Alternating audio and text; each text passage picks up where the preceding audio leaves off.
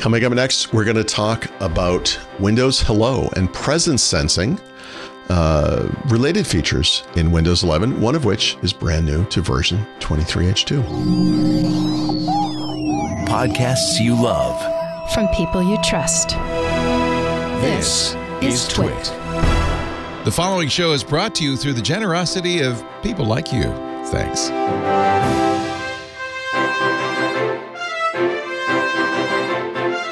Hello, everybody, and welcome back to Hands on Windows. I'm Paul Thurrott, and this week we're going to talk about two related features, Windows Hello and presence sensing, part of a suite of features that Microsoft has to make it easier to sign into Windows 11 and then automatically lock the computer when you're done using it as well. There's a third feature actually called Dynamic Lock. We're going to ignore that. It has now been superseded by presence sensing. It's not very secure. It's not very fast.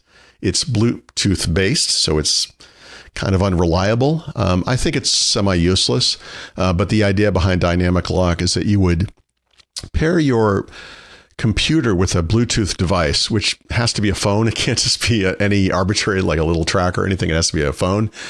And when you walk away from the computer and it loses the Bluetooth signal, it will lock your computer. If you're actually serious about security and worried about someone using your computer, that will be about 2 minutes too late. So even when this was the only solution, I did not recommend presence sensing, but now we have something better.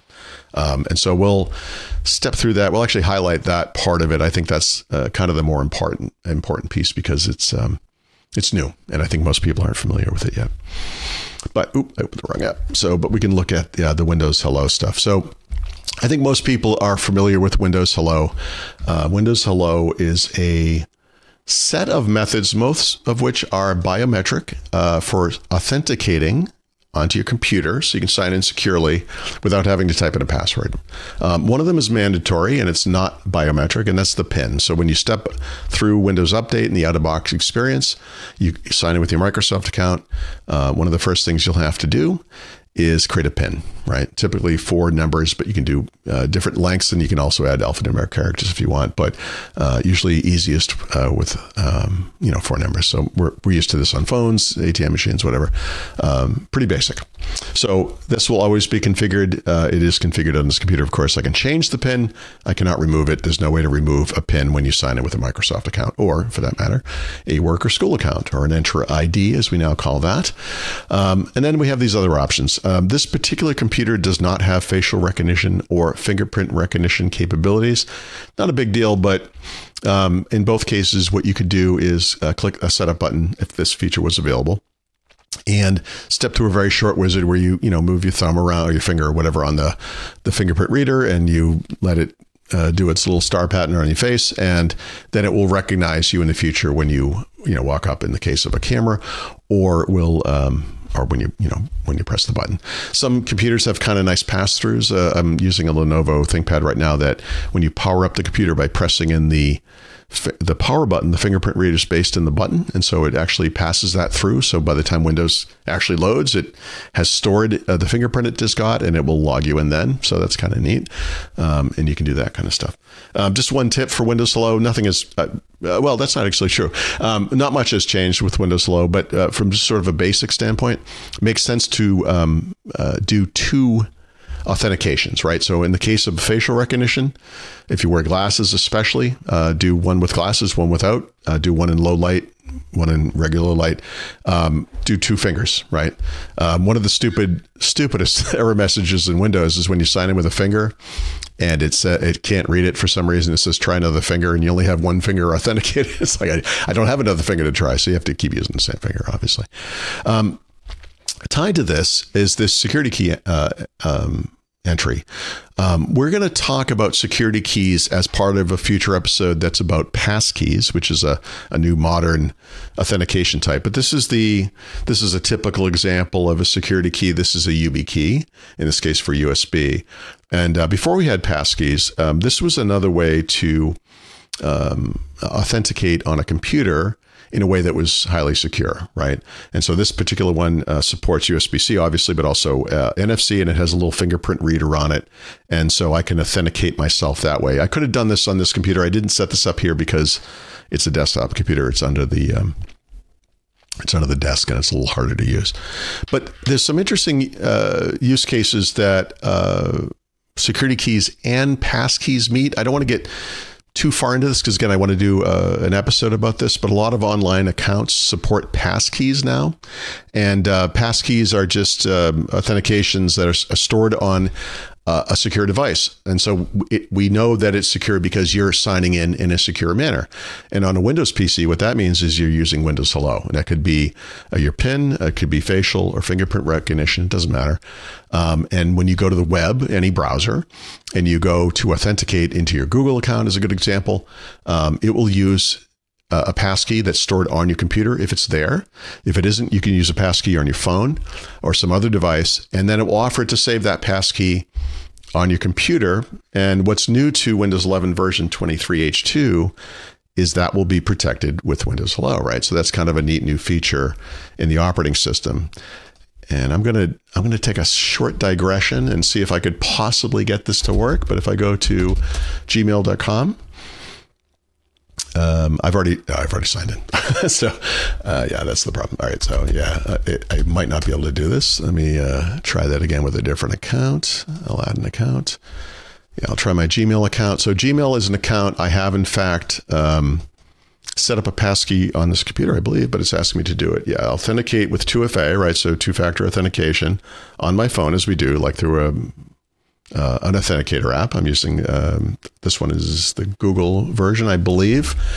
And I sent in, yeah, so I've already done it. So in the future, if I hadn't already done it, it would offer to.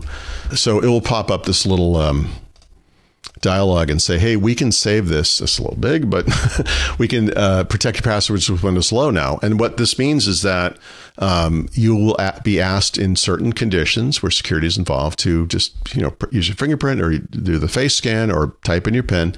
And so it kind of integrates with your online accounts. So that was kind of a high level blow through. I'll like I said, we're going to do an episode just on passkeys. I think it's a big enough topic, and it's the one major change to Windows Hello in version 23H2. But the other big change that is sort of a related complementary feature is something called presence sensing. And this is actually a set of features that uses a hardware proximity sensor that your PC has to have.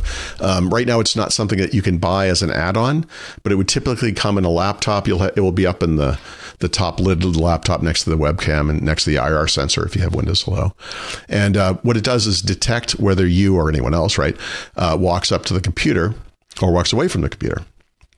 And until Windows 11 23H2, PC makers would have to implement that functionality themselves. So they would put a proximity sensor in the computer, and they would have to write or buy some software that would wake up and then turn off the display and then later sleep the computer under those conditions. Now it's a formal part of Windows 11, so they don't have to do that anymore. There's just a standard UI for that, and it's in the settings app, and it is in that same area we were just in under account settings.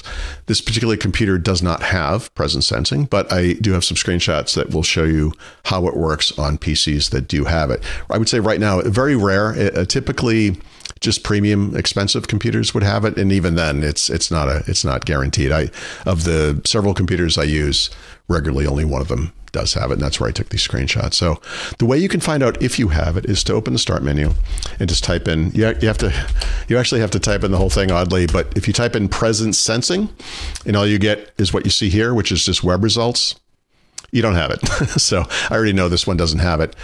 Here's what you would see if you did have it. And so you can see there's a settings block, and then a list of things you could click on. Any of this would actually get you to the same place. The other way you can do it is just, of course, open the settings app. And if you go to power and battery and expand this screen and sleep section, every computer will have the options you see below, but those two options you see at the top, turn off my screen when I leave and wake my device when I approach, indicate that you have presence sensing there. These interfaces are a little bit confusing, I think, to people, but when you see a little arrow like this, that means you can click on it and it will either expand in place or open a new page. And so I had expanded Screen and Sleep, and so that arrow changed. So this is expanded.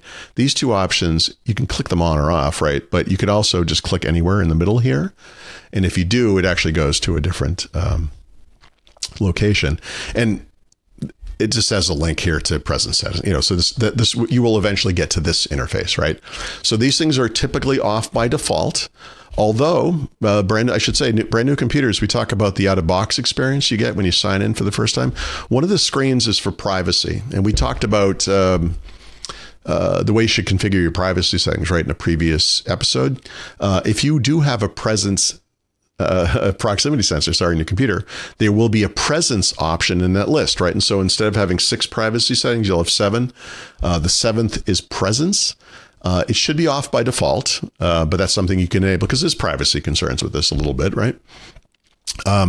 But regardless, you can come in here and configure it on or off, and then there's a couple of options. So once you turn it on, these sub options become available. Frankly, most people are going to want to leave this exactly the way this is. In my experience, this has worked very, very well. Unlike unlike the feature I don't recommend, Dynamic Lock, this one actually works really, really well, right? So you're going to get, obviously, if your computer's sitting on a desk, this is something my wife has experienced. Her laptop has this feature. You walk by the desk and the computer power's on, right? Like it wakes up because it senses somebody there, right? So anybody could wake it up. But the reason this is nice, other than the obvious, it's waking up your computer. It's it's locking the computer, dimming the display, and then in some amount of time, based on your power management settings, putting it to sleep, right? The reason this is good is the reason it can be better, or one of the reasons this is great, is it also works with Windows Hello, right? Especially if you have facial recognition going, right?